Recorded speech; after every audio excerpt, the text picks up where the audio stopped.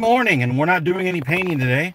We're going to do kind of a little, as soon as I get this configured in the right place, just bear with me. As always, this is the land of impromptu. So I wanted to do it in portrait, but it did not like to do that. So just bear with me for just a moment, and hopefully we do not have a problem with this. And let's see if we can get this thing here. Okay, there we go. All right, as always, kind of going by the seat of the pants. So I want to do a little update video. It's Sunday. We have a game night coming up tomorrow, and we're going to do a live video. And if we get some questions, you know what? On the last Q&A that we did, if you post on there, if you've got any questions, we should be able to answer those for you guys. And also or you can just put them here just to make it convenient. So I'll check in those two places if you've got any questions related to DBA or, we've got a visitor here. Marty's supposed to come up here, so we can add him into the Q&A as well. But so if you got any questions for the three of us, it should be myself, Mitch, and Marty. We're going to try to do that. Maybe we'll do that first. Maybe we'll do a kickoff time at, we're going to try to do two videos. We've got a game that we've got planned. We're going to do that live. And then we're also going to have a Q&A part as well. If Marty comes in, I mean, there's always a lot of variables. I mean, guys don't really understand that. That's why I don't try to plan things too far in advance, because you just never know who's going to show up. I just want to do a short video just to remind you guys, hey, tune in tomorrow. Pretty close to 6 p.m. Eastern Standard Time, 6:30, something like that. We should be rolling. If you're subscribed, you know what to do. But I just want to do a short video to let you guys know that that's coming up tomorrow. And also, I am traveling out of town this weekend. That's why there was no painting. And right now, waiting on my daughter to do some training. She is taking the lifeguard test, so this is an all-weekend thing. So she's right now doing her testing, so good luck, and hopefully you can do that and do some lifeguarding. She's definitely into the anything that involves water and stuff like that, so that'll be good for her. But anyways, I took the opportunity yesterday of doing some hobby purchasing and wanted to show you guys what I picked up. So, I'll go last things first. So I went by in town, we don't have a place that, we have a place that has some paints, but they're they're hard to come by, and they don't restock and everything. So I ended up going to game store here in Jacksonville, and they happened to have, they really didn't have anything on there that I was really interested in, because it's mostly like fantasy and stuff. But I did pick up this, and this is actually a color called Iron Warriors. Okay, and you can't tell right here, but it is significantly darker than I believe Lead Belcher is. If you've watched any of my videos, Lead Belcher is the darkest metal that I have, and I usually put Nuln Oil over that. And so I decided to do that instead. And we picked this up, and this is going to be interesting to see how it reacts with Nuln Oil as well, and maybe doing some pieces of armor that are really, really dark. You know, for that 1500s type period, they started doing the black treatment on it. I forget what it's called exactly, but yeah, this is, so I was actually surprised to find a metallic, we'll call it an iron or a metal color that is actually darker than the darkest one that I had. So we'll be interested to see how this works with the Nuln Oil treatment. So this is going to be one of those that I'm not going to bring all the way up. I might highlight maybe with the Lead Belcher a little bit after this. So we're going to put this down, put Nuln Oil, retouch up with this stuff, and then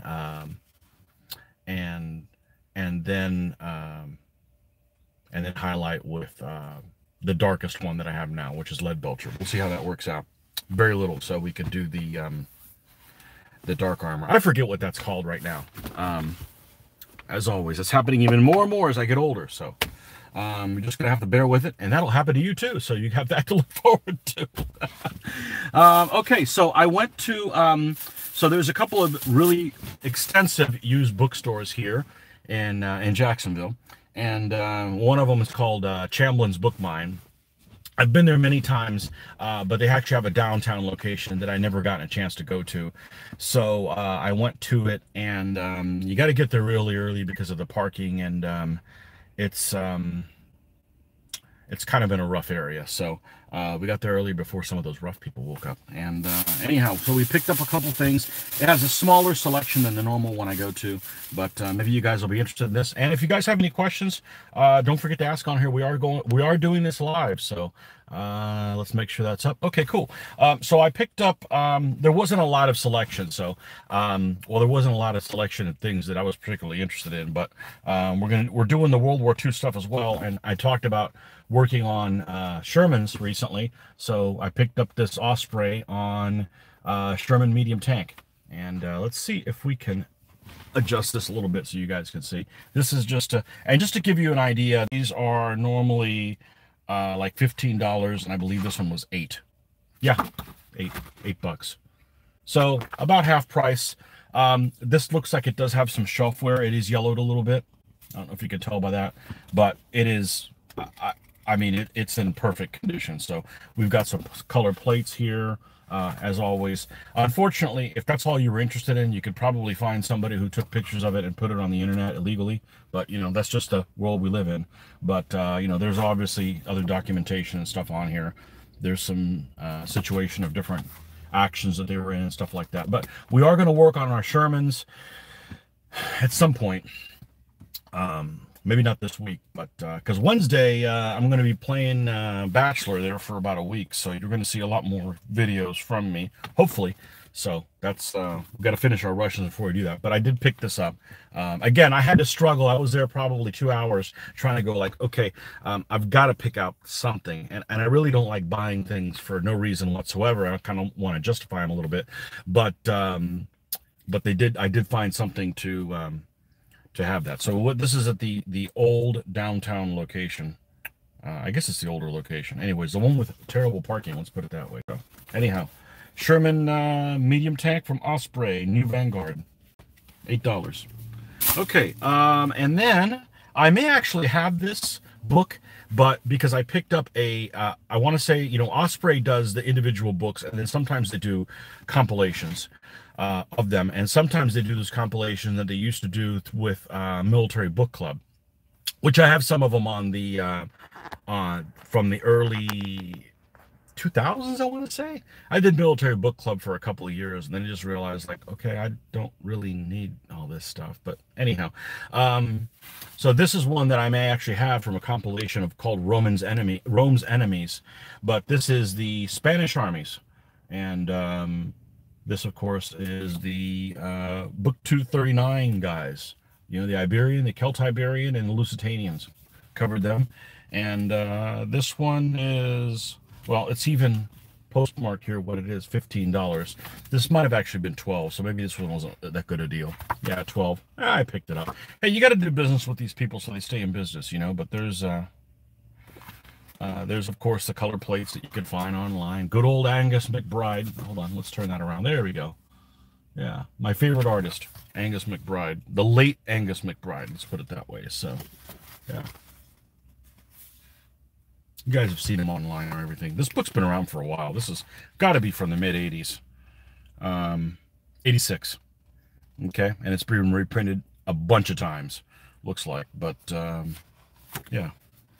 So this was, that's actually an army I've been looking to do. I don't have any figures for them, so that is kind of a, not a big incentive for me to do and buy more figures, you know, to necessarily buy more lead. But if I was going to build these armies, I would use Forged in Battle, even though they're prohibitively expensive. Not prohibitively expensive, but they're really expensive for those of us in the States. So there's that. So that's what I picked up at the downtown location.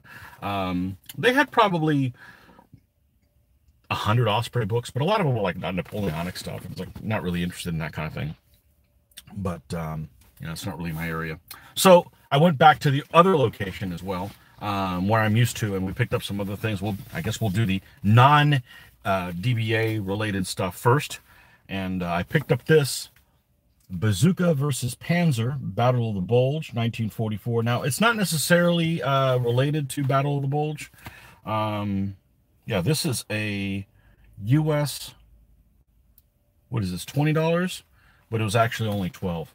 Again, it's a used bookstore, but a lot of things there are like never even been opened. I mean, yes, they've been opened, but I mean, nothing's even been dog-eared or anything. There might as well be new books, so and this talks about some different what I really liked about it is that there's all kinds of things that aren't necessarily related to that, but they did. It's almost like infantry versus a tank. So you've got like the S mines and stuff that are on the German tanks for close support defense. So I want to read about that stuff. Yes, you can go online and find all that information and not buy a book, but it's not the same. So I like to use a combination of both things. So yeah, here's one of those S mines, whatever. It's like a smoke grenade. I think this might be a smoke grenade or the S mine. No, this is the, oh boy, it's written really small. Nahverteidigungswaffe. Okay, that's as good as any American can do, I guess. But yeah, so it talks about different things and Zimmered and all that kind of stuff. Anyhow, so pick this thing up because maybe at some point we'll do some World War II gaming. We'll see.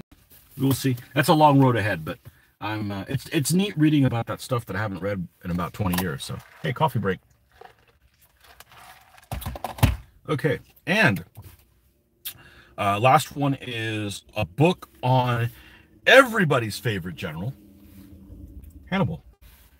Yeah, and this is a command series of these. This is also another. It's like a $24 book, and this one was, I think it was 12, something like that. So you can get good books at a used store that I mean a used bookstore. I mean, look, this is, I mean, it's brand new. Yeah, and this talks about just his battles and some other generals or whatever. So I want to do, if you've watched that battle that we did recently, I guess relatively recently, on one of the battles that we did between the Germans and Marius. It was a historical battle.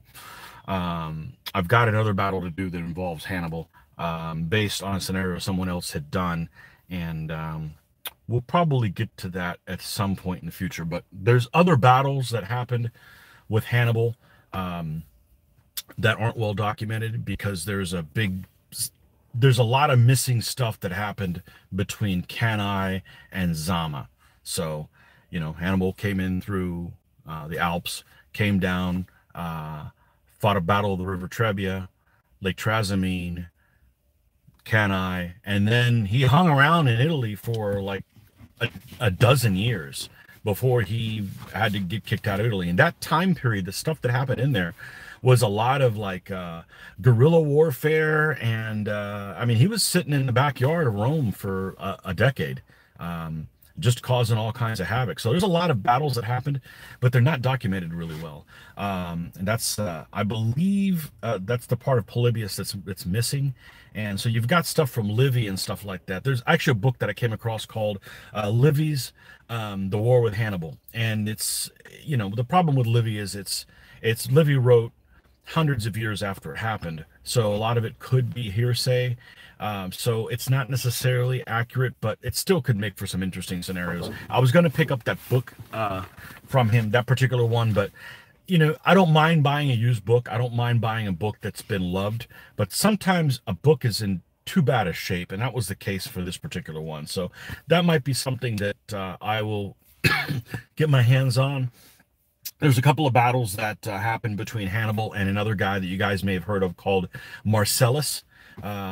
He was not of the caliber of commander of Scipio Africanus, but he was a very hands-on guy who went in there and was pretty successful until he got ambushed, you know, and that ended that. But he was definitely a hands-on guy, and there's some engagements that happened with Hannibal and him that might be interesting to play out in a DBA size setting, which are always fun because you can do special rules that might be specific to an engagement and not necessarily change the DBA rules as a whole. Like a lot of people, when they play the Carthaginian army, they say, well, why aren't the Spanish considered fast blades?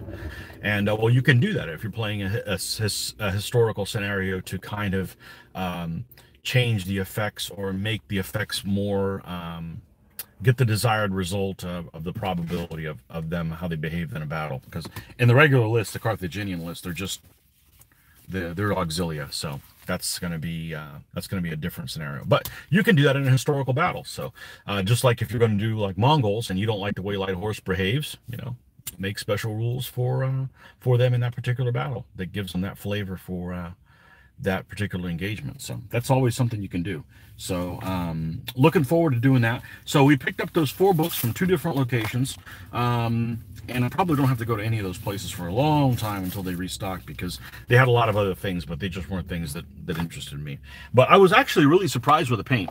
So if you guys didn't catch that, we're gonna do this relatively soon. I don't know if we're gonna do this on the German Petronels, but I forget what it's called. It's called blackened armor is what it is. And it was a treatment that was done, I think, to prevent like rust or whatever. And it may have had other benefits as well. But around the 1520s, something like that, they started adding this all the way into like 30 Years' War. Not everybody, but many people use that the blackened armor. And we'll see if we can get something that's a little bit, some variations on that using this. And this is called Iron Warriors. Okay, and this is 1 shade darker than Lead Belcher. So we're going to put this down, we're going to put some Nuln Oil on it, and then highlight again with this. Maybe some really fine highlighting with Lead Belcher, which is 1 color lighter than this. And see how that turns out. Might be an effect that we like how it looks. Or it might be terrible and I wasted $4.50, but you know, so be it. I had to go to another town to get that. So anyhow, so that's it. Check out our live video tomorrow. If you got any questions for us, it should be myself, Mitch, and Marty. Marty's supposed to come up. Of course, if something happens and he doesn't come, then Mitch and I will still do the session. But we're going to do a live session. We're going to do a DBA game that's a little different. It's a scenario that was designed by somebody else. I'm not going to give that away, but it is something that somebody else put in, and it's a 3-player game all at once.